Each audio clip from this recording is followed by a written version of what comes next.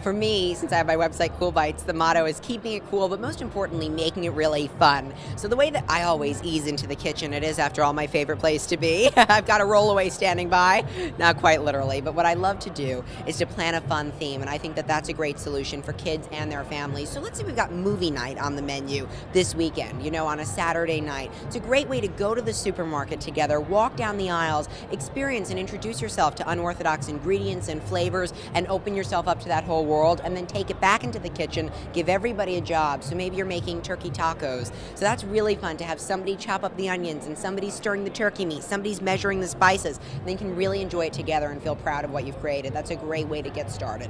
And what are some of your personal favorite healthy go-to meals? Oh my gosh, for me, it's like spin the wheel and you just land on the season. So right now, as we head into fall, I'm loving soups. They're really warming me up. So I have one recipe for an Oriental shrimp and udon soup with lemongrass. That's what I mean about that supermarket safari. And I'm a big Chinese food fan, as it is. So this soup that's lightened up and has whole grain udon noodles, so you can work in the fiber, but also that rich broth. Kids love it, families love it, and myself included on that one.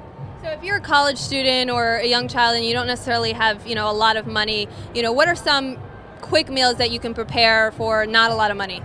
So I would recommend things that don't necessarily need heat if you're a college student in your dorm. And what I love to do, maybe it's like a cool wrapped up Greek salad. So that's a great way to enjoy fun, fresh, bright flavors. Feel like you're getting a taste of the globe with a Greek salad in a tortilla wrap. And then you can do your own homemade Greek dressing, a little squeeze of lemon juice. Easy things that can be assembly based. That's a great way to go. Also really affordable. On my site, Cool Bites, check out a slew of videos and tips and ideas that answer that exact question. Bring those solutions to the table. I guess no pun intended on that front, but that is something that I always think about.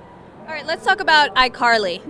What are you snacking on during, the film shoots? Oh, absolutely. So iCarly, some long days on set shooting our show on Nick. We have craft services, and luckily we've been able to introduce some really good for you options. So we always have fresh fruit standing by, fresh berries, some veggies and dip as we start to work our way into the afternoon. But from a cooking perspective, we have a really great quasi-focus group made out of the cast members and myself for all my recipes. So I love to bring things in to have everybody taste and sample and try. I love to have cool crunch bars, my homemade take on a granola bar or an energy bar, minus the store-bought plastic wrapper, dried fruits, nuts, a lot more nutritious, working in fiber with things like wheat germ and whole wheat flour. That's a great way to give yourself that boost. And what do you think is the best way to fight the obesity epidemic in our country? I'm working with two amazing organizations right now to combat obesity, which of course we know, the statistics prove it, is on the rise here at home and around the world. I've teamed up with Let's Move, which is First Lady Michelle Obama's campaign through the White House, also their USDA My Plate campaign. And then in addition to that, something we're celebrating here at the New York City Wine and Food Festival is our Alliance for a Healthier Generation, founded by President Bill Clinton's foundation in tandem with the American Heart Association. And I've created a special menu of healthy, good-for-you lunch recipes, which are now being cooked and served, available every day to 15,000 schools and 30 million students on a daily basis across the United States. So that's a great way to sort of quite literally step over the threshold on the ground, on the scene, and inspire that change. Absolutely. And what was I going to ask you? Oh, yeah. Fitness is another big part of staying healthy. Yeah. What do you do to stay fit? Oh, so I am out on the sidewalk every morning on my bicycle, bright and early, or shall I say dark and early, at 5:30, 6 a.m. I love to go on a bike ride with my dad. I'm also a big jogging fan, and since we travel so much, we're in the air, we're on the road, I've had to learn and improvise some ways to keep fit in the hotel room or on the go. So it's really great. It's a great way. I think it's very cathartic, and you can spend some time, chill out, and also feel great doing it.